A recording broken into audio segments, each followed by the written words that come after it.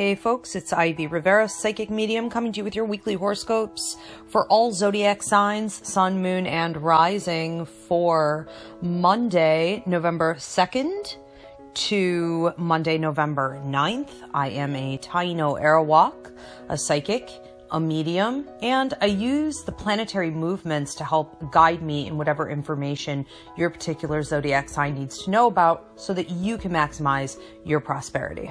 Enjoy.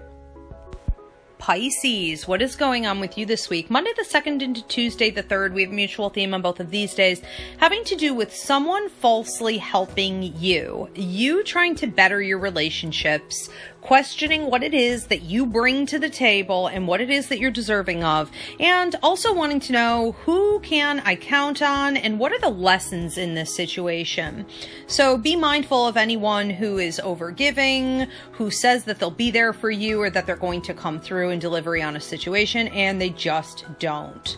On Tuesday the 3rd, Wednesday the 4th, Thursday the 5th, we have mutual theme on all three of these days having to do with you needing to stay focused and push ahead. Don't get distracted or extremely drained and off track because you are going in the right direction. Wednesday the 4th into Thursday the 5th, mutual theme on both of these days having to do with you getting some type of a work promotion or a career promotion. This could also be in your education, your side hustle.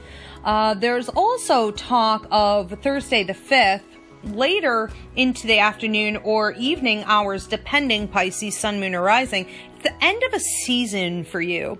Friday the 6th into Saturday the 7th, there's a mutual theme on both of these days having to do with you needing to keep your eyes and ears wide open. Collect all of the data that you can from people and situations around you, because a door that was closed for you is now beginning to open, but it's in this stage now where it isn't fully open for you to walk through, so you can't have those advantages, that promotion, that prosperity just yet. It is right around the corner though if you play your hand right.